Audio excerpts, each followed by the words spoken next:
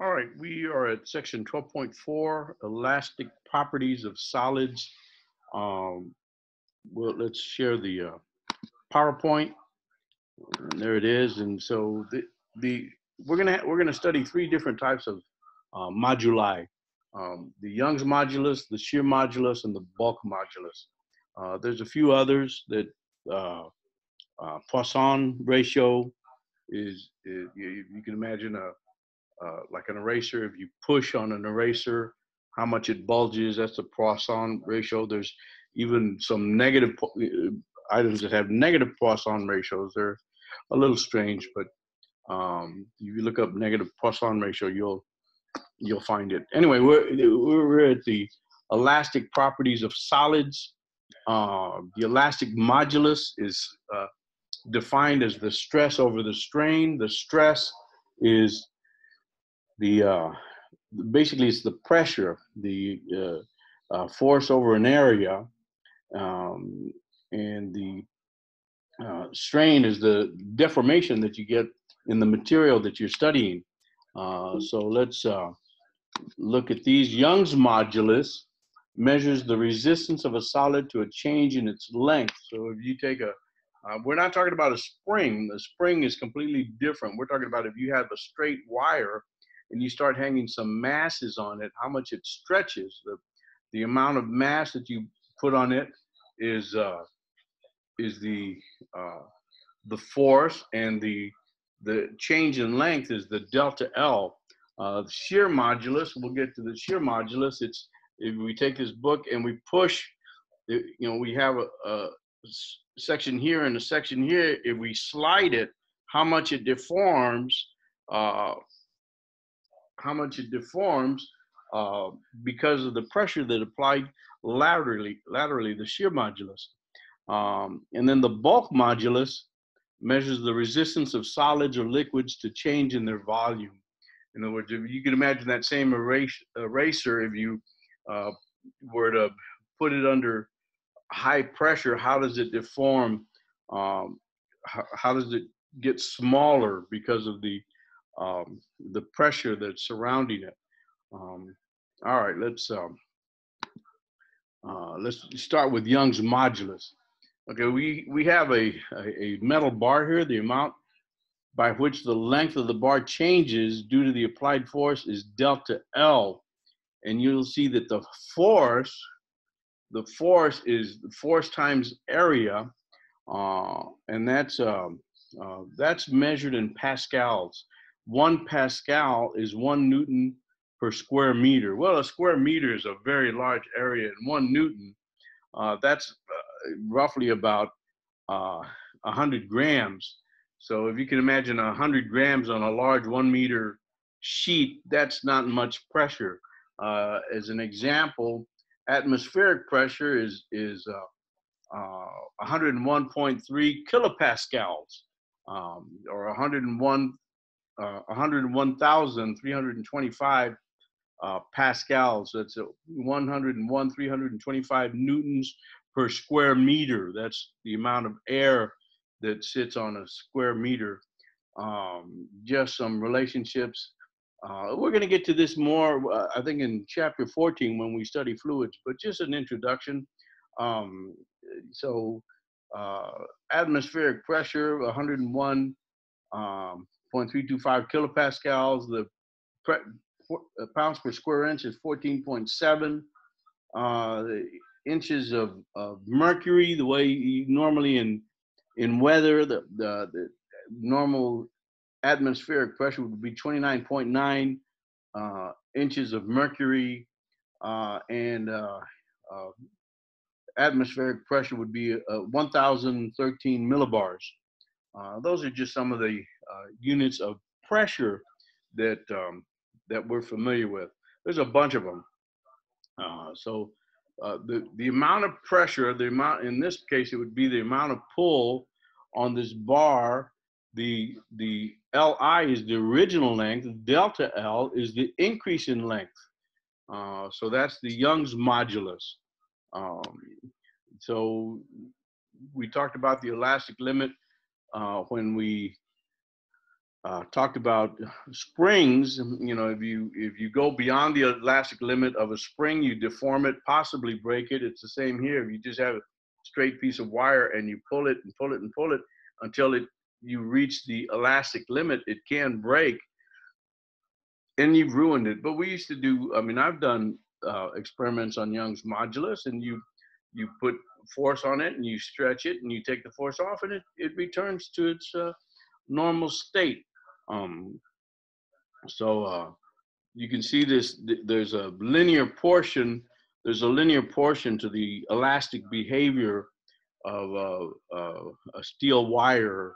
Um, so we'll look at tables of um, of uh, the moduli in a bit. Now, shear modulus, I showed you the book. They use the book here. It's the deformation. It's this delta x increase. I'm exaggerating. You know, if this is delta x equals 0, when I put pressure on it, it's this delta x that you deformed it. The shear stress causes the top face of the block to move to the right relative to the bottom.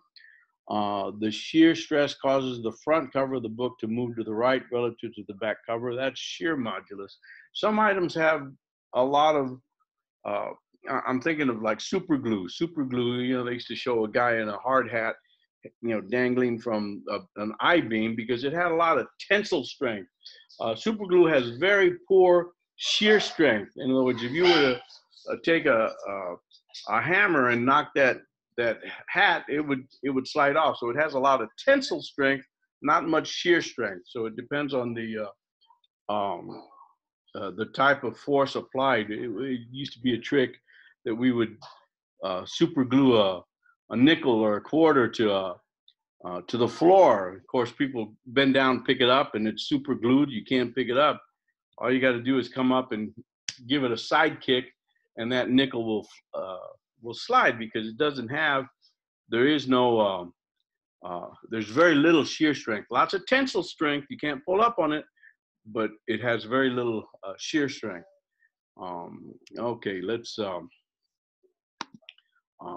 the shear stress is the force times the area being this top area here, and here's the force being applied to it in this direction, and then the amount, the delta x over the h is the amount of strain. Okay, in bulk modulus here, I was talking about eraser inside you know, eraser will most likely float, but if you were to be able to get it down into a long tube of water and all that pressure on it, it would compress. The cube undergoes a change in volume, but no change in shape. It still is a cube, but it does change in volume. So the bulk modulus is a volume stress, you know, force times area, and the volume strain is delta V over V initial. And I think the delta P there is just the change in pressure, the change in pressure. Uh, uh, so it's a minus delta P over delta V initial because it gets smaller. Okay, so here's some typical elastic moduli. You can see tungsten, very high. It looks like these are in ranked from uh, strong to weak. Tungsten has 35 times 10 to the 10 Newton meters squared. Steel 20 times 10 to the 10. Copper 11 times 10 to the 10. Brass 9.1. Aluminum 7. So you know the aluminum, tungsten is 5 times as great as aluminum. The glass is between 6.5 and 7.8. Quartz 5.6. And of course, there's nothing for water and mercury. That they come later in the bulk modulus. So you can see that it's pretty much the same. The ranking is pretty much the same for shear modulus. Tungsten is 14 times 10 to the 10th Newton per meter squared. steel 8.4, copper 4.2, brass 3.5, aluminum 2.5. Tungsten's not quite 7 times as it, or 5 times as it was. Well, I mean, that is probably close to the same. Glass is 2.6 to 3.2, and quartz is 2.6. Now the bulk modulus: tungsten 20, steel 6, copper 14, brass 6.1, and there here we have water and mercury. You know, people say, well, water is an incompressible fluid. It can compress. We used to do. We had a water jet where we actually we could cut steel with water. I mean, the water wasn't by itself. It had garnet being injected into the flow stream, and you could cut steel. It's the way they put up these buildings and put up these panels, and then they say, okay, I want a door here, and they'll just use a water knife and cut the door. They cut the hole and install a door. It's easier to make these panels and put them up. That's one of the uses for water knives.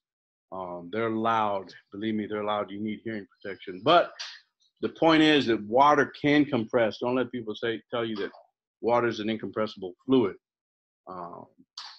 Okay, let's see. Here's some quizzes. Which elastic modulus describes the relationship between stress and strain for a block of iron sliding across a horizontal floor? The friction force between the sliding block and the floor causes the block to deform. Well, here's a block. You throw this, slide this block, and it's going to deform like this. What kind of modulus is that? Well, that's a shear. That's shear modulus. And sure enough, the answer is B, the shear modulus. Okay, which elastic modulus describes the relationship between stress and strain for a trapeze artist swinging through a circular arc? At the bottom of the swing, the wires supporting the trapeze are longer than when the trapeze artist simply hangs from the trapeze due to the increased tension in them. So in other words, if he just hangs there, it's one tension, but if he's swinging through and he's it's increased tension because of the centripetal force. What are we looking at? We're looking at elongation of the cable. That's a Young's modulus. Now let's look. Which elastic modulus describes the relationship between stress and strain for a spacecraft carrying a steel sphere to a planet on which atmospheric pressure is much higher than on the Earth?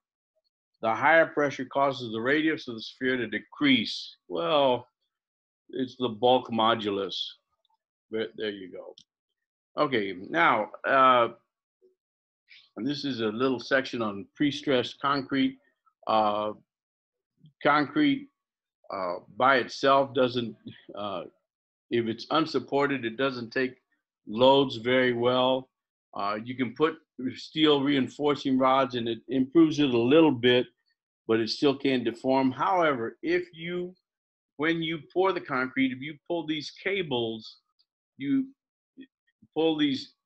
under tension, would you stretch them and anchor them, you pour your concrete, then once you pour your concrete, you cut the cable so that the cables are now pulling on the concrete. The concrete is now under compression, and it's stronger. It's stronger.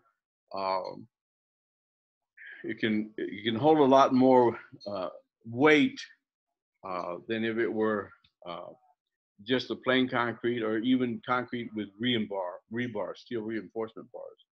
And that pretty much ends our discussion on 12.4. Yes, all right, so let's stop.